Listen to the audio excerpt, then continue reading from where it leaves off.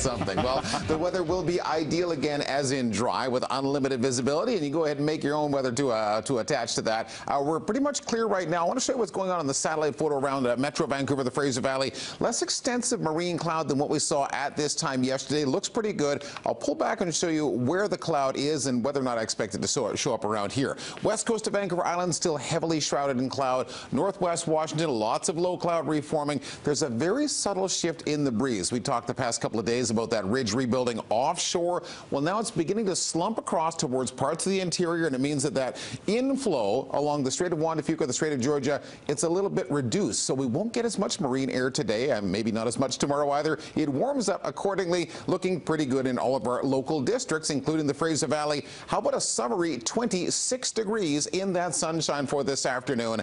Nice and mild and clear through sunset into the evening as well. Metro Vancouver, which yesterday topped out at around the 20-degree mark, well, today about 23, looking nice and sunny through the second half of the day. I think tomorrow a little warmer than that, 25 degrees downtown for the last afternoon of June, and a promising forecast for the first weekend of July as well. Temperatures in the low 20s, a mix of sun and clouds Saturday, Sunday. We've been talking about this hedge on a slim chance of showers Monday. It's in your forecast, but it's really a slim chance. No measurable rain for several days yet. Okay, Kyle's time.